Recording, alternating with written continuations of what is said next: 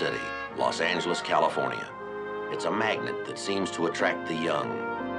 Outdoor restaurants along Sunset Boulevard all cater to would-be movie stars of the future at one time or another. Los Angeles is also the center of the pop music world. Thousands of youngsters come out here with guitars in hand to try to crack the shell of success. It's also a city in which to bury one's identity. Teenage runaways from all over the country end up here on the Sunset Strip. A life free from parents, schools, responsibility. The hippie life, a world of psychedelic posters and faddish outfits.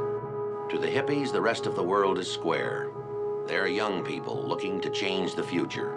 Like others, sometimes they get a little over-anxious, and when they do, I go to work. I carry a badge.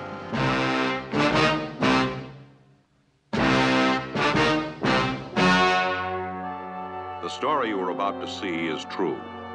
The names have been changed to protect the innocent.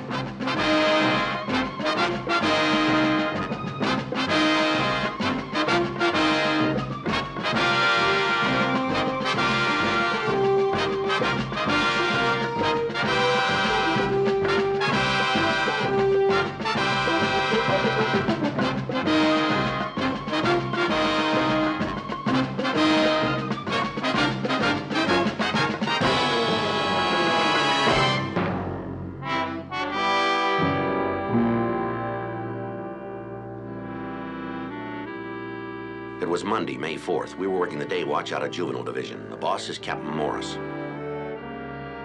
My partner's Bill Gannon. My name's Friday. We checked in for work at 8 a.m. By 8:05, Bill looked ready to check out.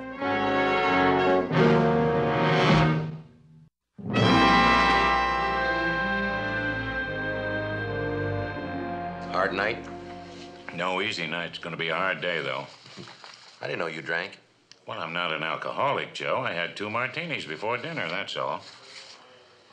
I guess I'm not as young as I used to be. You and Eileen go out last night, did you? Over to her sister's. Charlie, my brother-in-law, added a den to his house, so of course we had to go over and look at it. Nice den? You've seen one, you've seen them all. Sure wasn't worth the price. Cost him a lot to build, huh? I'm not talking about what it cost him. I'm talking about what it cost me. Juvenile Friday. Where? What's that address on Cooley?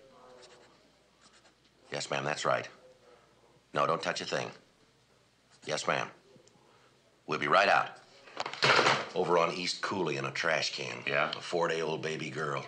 9:40 a.m. We arrived at the alley behind 3360 East Cooley. You the police? Yes, ma'am. There's the baby, right there.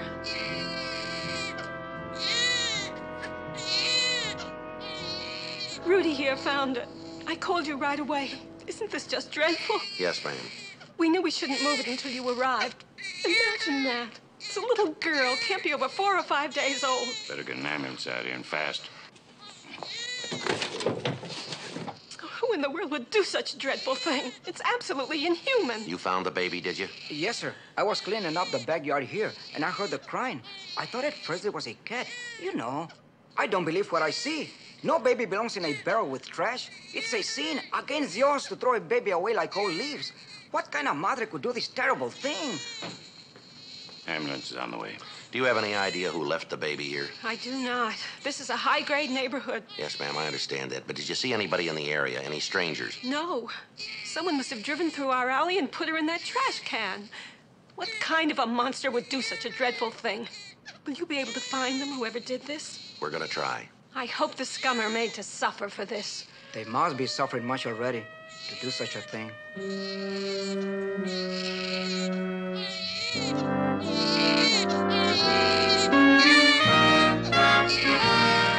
10:15 a.m. We followed the ambulance to the Los Angeles County Hospital.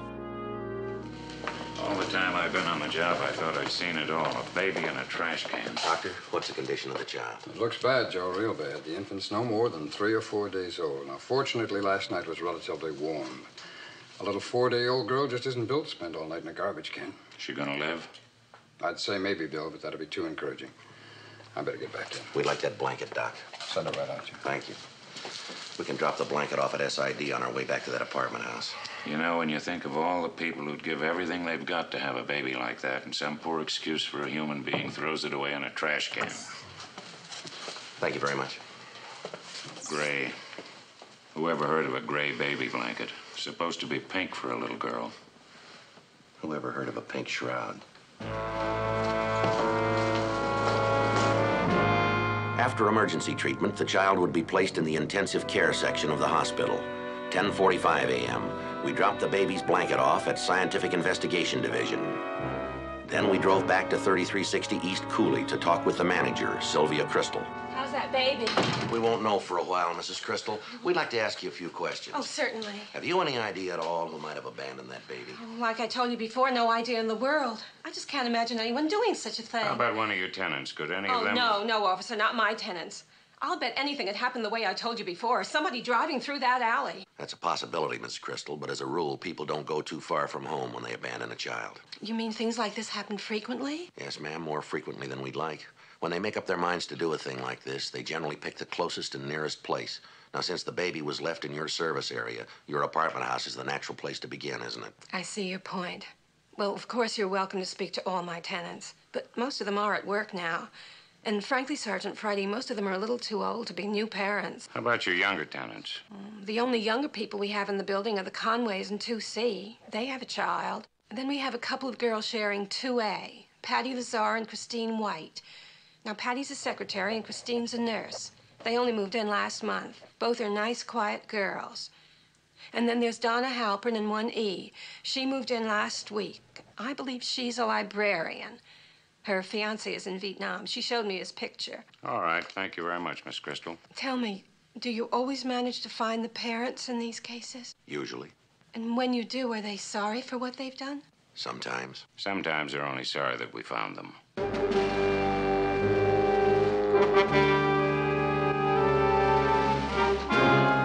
2C, the Conways. Mrs. Conway? Yes. We're police officers. We'd like to ask you a few questions. What's wrong? A baby was found abandoned in the alley down back. We were just checking to see if you have any idea who might have left it. How old was it? 3-4 days. Gee, that's awful. Do you know any young women in the neighborhood who were expecting? Gee, no. Is the baby dead? Not quite. It's terrible. I know some of the young mothers in the neighborhood. I see them in the park, you know, when I take Howard, my 6-year-old, out for a stroll. But I can't help you. Molly Blaine's pregnant, but she only found out last week. It'll be her 4th. I see. Who are you guys? They're policemen, Howard. No, they ain't. Aren't? Yes, they are. And if you don't behave, they'll arrest you and put you in jail. Oh, no, they won't. They ain't policemen neither. Well, thank you very much, Miss Conway. Sorry, I couldn't help. I'm the policeman around here, and if they don't behave themselves, I'm gonna stick them in the slammer and turn the key. Well, sorry to trouble you, Mrs. Conway. Not at all. Goodbye, Howard. Go melt, Shorty. Shorty, I like to shorty him where he sits down. 2A, Patty Lazar and Christine White.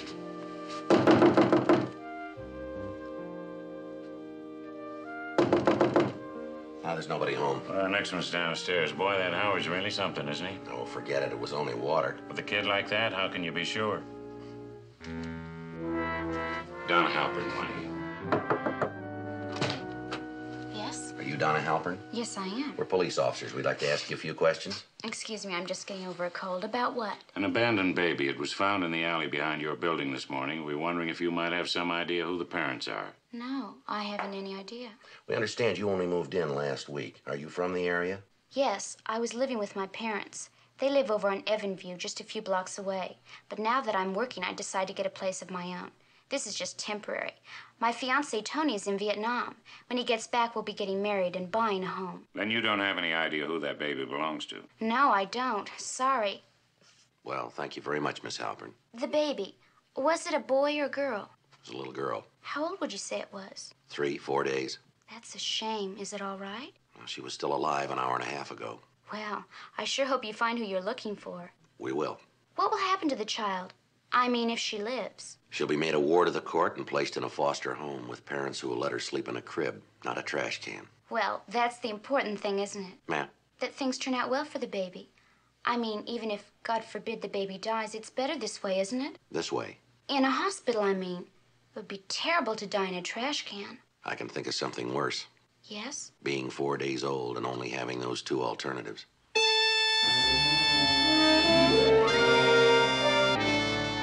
1:35 p.m. We canvassed the neighborhood for any information on the abandoned baby.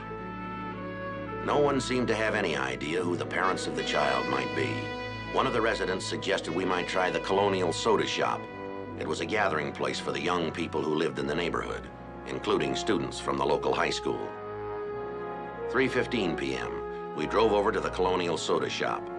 We asked several of the young people, but they could tell us nothing about the abandoned baby. Well, what do you think? I don't know. Maybe that Crystal woman was right. Maybe someone did drive through the alley and drop the baby. Sir, Yes, miss? I didn't want to say anything in front of the kids. We understand. It seems so catty. You'll think I'm terrible. Maybe I shouldn't say anything. What's your name? Lisa Bogart. If you have any information at all on that abandoned baby, we want you to tell us. You won't tell her now, will you? What's her name? Sissy Tucker. I'm probably wrong, but Sissy's been out of school for over a week. Sissy Tucker. Well, she dates a lot, goes out with a lot of the guys. Some of the fellas say things about her. You know what I mean. You think I'm terrible, don't you? I mean, to be informing on her. No, miss, you did the right thing. Now, do you know where this Tucker girl lives? Come on now. You've told us this much. Tell us where she lives. I feel like a rat. You won't if we find the mother of that abandoned baby, now will you? No, I guess not. She lives at 2714 Lightner Avenue. All right, thank you very much, Miss Bogart. One more thing. Maybe you can understand why I feel so bad about this. What's that? She's my best friend.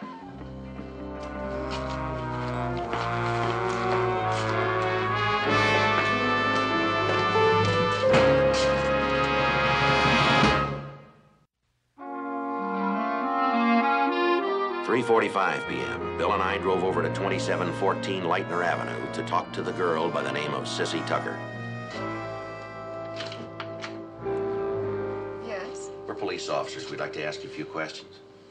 Oh, is it about that ticket I got last week? No, ma'am. Does a girl by the name of Sissy Tucker live here?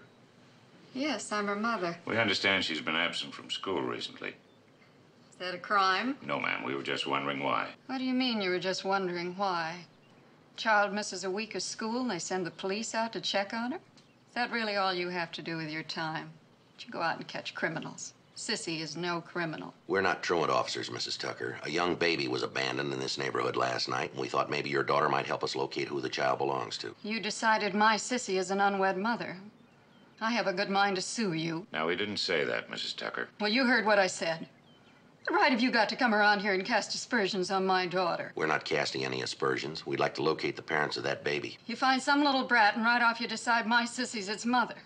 If that's not casting aspersions, I'd like to know what it is. We understand your daughter has been absent from school for over a week. We have a 4-day-old infant on our hands who might be dead by now. We want to know who, we want to know why.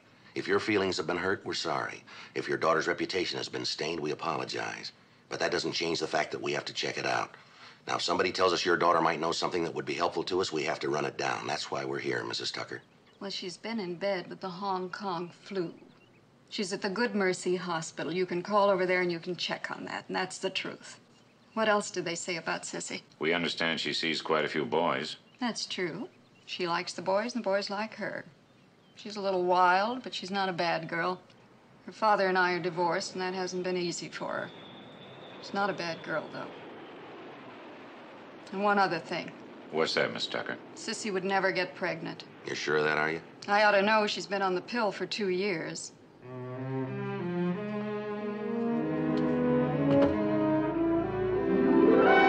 "4:15 p.m. We drove back to the PAB and went upstairs to the crime lab to check with Don Hale on the blanket the abandoned baby was wrapped in. Don, did you turn anything on that blanket? No, not a whole lot. Nothing unusual about it, just a common gray blanket. You can buy them almost anywhere. It's old and it's worn. That's it, huh? No, not quite. Metal tag here. No number on it. The face is worn off, as you can see. The blanket's been dry cleaned or it's been laundered? I wish I could tell you which or where.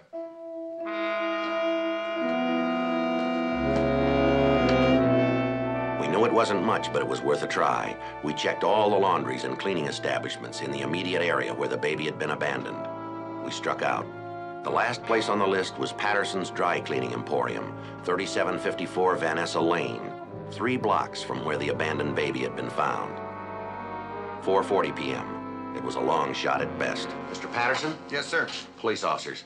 Yes, sir. What can I do for you? You use this kind of metal tag? Yes, we do. What's the trouble? Oh, I can see the trouble. There's no face on it. There's no number on it either, is there? No, sir. Do you recognize the blanket? It's gray, and it could use a good cleaning. Have you ever seen it before? No way I could tell you that. Some things a fella remembers who belongs to what. Like certain kind of drapes with flowers on them. Like a special kind of Afghan, maybe. Like a college blanket with a name on it. Like a mini skirt. Those things a man might remember, but this blanket, I don't remember it. I see. Is it important?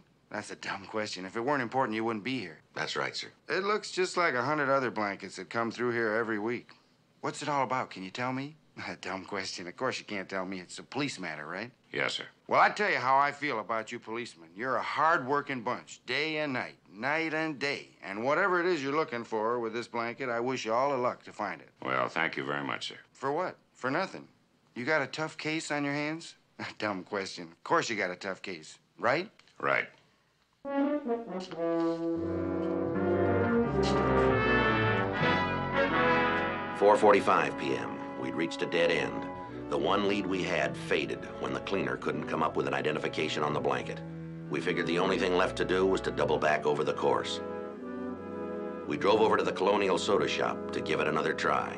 Police officers, we'd like to ask you a few questions. Sure. We're looking for a girl who had a baby in the last few days. Now, do you know of such a girl and where we might locate her? What do you want her for? Routine investigation. Did she do something wrong? We'd like to talk to her. Do you know a girl like that? I might. You might or you do?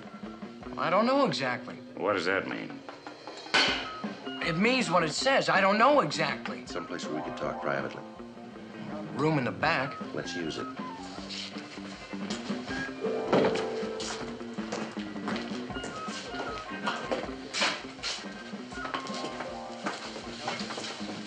What's your name? Paul Sutherland. How old are you? 18. All right, now, Paul, you were doing a lot of talking out there, but you weren't saying anything. Well, what do you think the rest of that bunch out there is going to think of me now? You bringing me back in here and all. They're not going to think anything if this is as far as we take you now, are they? Well, you got a point there. Now, you make a couple with us, son. If you know anything about the girl that we're asking about, suppose you tell us. It's important. Well, I don't want to get anybody into trouble. Look, Paul, we got a little 4-day-old baby who was abandoned. We want to find out who she belongs to, and if you can help us, we'd appreciate it. Now, do you know a girl who had a baby recently? Well, say I do. What then? You give us her name or address, then you go back and finish your ice cream. Well, you know what you're doing? You're making me think. You haven't got the right to do that. It's not right what you're trying to make me do here. You go Indian wrestle your conscience on your own time, Paul. Right now, we need a name, and we need it quick. You know it. Now you spell it for us. All right, son, you write your own ticket. We can talk here or down at Juvenile. Okay. Well, I can't tell you much, just what I know. I had a buddy. He's in the Army now. Before he shipped off, he told me he had made this girl pregnant. He told me he was glad he was going over to Vietnam because he didn't want to be around when the baby came. And that was 6-7 months ago he went over. You know the girl's name? I never met her. Tony was a year ahead of me in high school. She was in his class. All he ever called her was Fat Donna. Thanks, Paul. You've given us a lot of help. That may be, but I want to tell you this. What's that? I'll never forgive you for making me think on a friend. Now, what do you think of that? Oh, we'll survive. 5:35 p.m. We return to Donna Halpern's apartment. Oh, hello. May we come in? Certainly.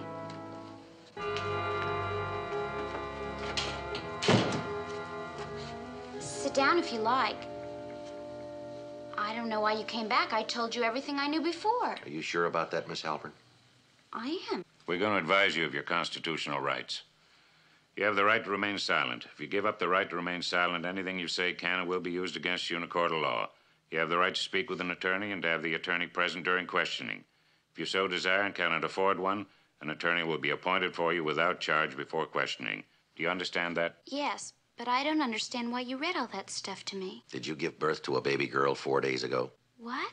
Did you deposit that little girl in a trash can last night? What are you saying? I'm saying that a kid named Tony had bragged to friends several months ago that he'd gotten a girl named Donna pregnant.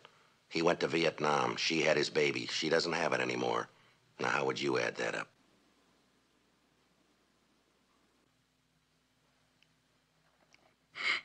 He told me that he wanted to marry me. That's what he said. We were engaged. He said he liked me. Even when I got pregnant, Tony said he was happy about it. He said we'd get married as soon as he got back. He even wrote me letters from Vietnam saying how much he loved me, missed me. I was happy having his baby. That way he'd have a family waiting for him when he got home. Then last week, I got a letter from him. It's all over, he said. He was getting married to an Oriental girl. Getting married to somebody else. 2 days after his letter arrived, I had his child in the bathroom. I delivered it myself. I kept it there for 3 days. I thought I learned to love it. But every time I looked at it, it reminded me of Tony, that he was married to somebody else. The baby looked exactly like him. I couldn't stand it.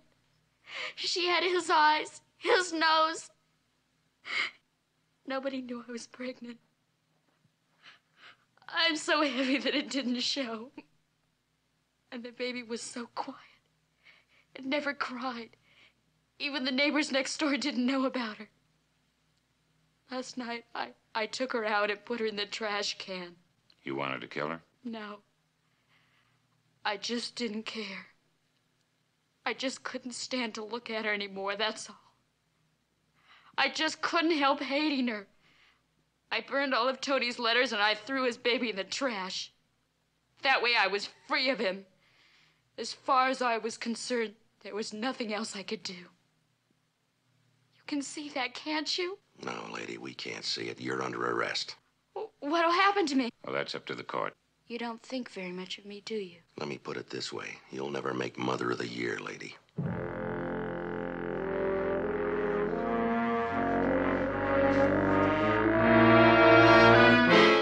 5:48 p.m. On our way downtown to book the suspect, Donna Halpern, we stopped off at the county hospital to check on her baby's condition. Joe. Bill? How's the baby? Well, either I'm a great doctor, which I'm not, or there's a God. Child's gonna live. You're right twice, Doc. She's weak, but she'll make it. You're the mother, are you? Like to see your baby? I already did once. Does she have a name? Call her whatever you like. She's all yours. You really have a low opinion of me, don't you? Does it matter? You don't think I'm worth much, do you? Isn't that your opinion? My opinion and 12 cents will buy you a cup of coffee. Tell me what you think. I don't think, lady. No, I want to know. What's your opinion? You probably think I should go to the gas chamber, don't you? The little brat is still alive and kicking. So what's the big crime? Come on. You're a big, strong policeman. You tell me, what's the crime? Let's you and me level with each other, lady. You want a soft answer to a hard question. Now, you fight that out with yourself.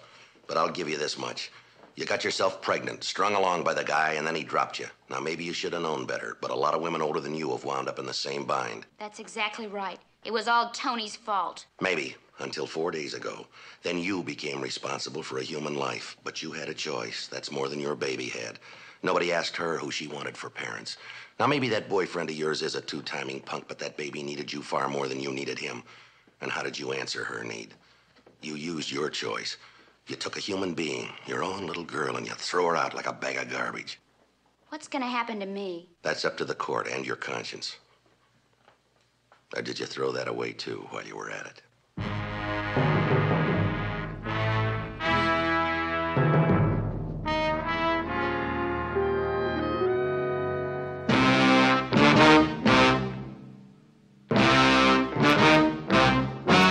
The story you have just seen is true.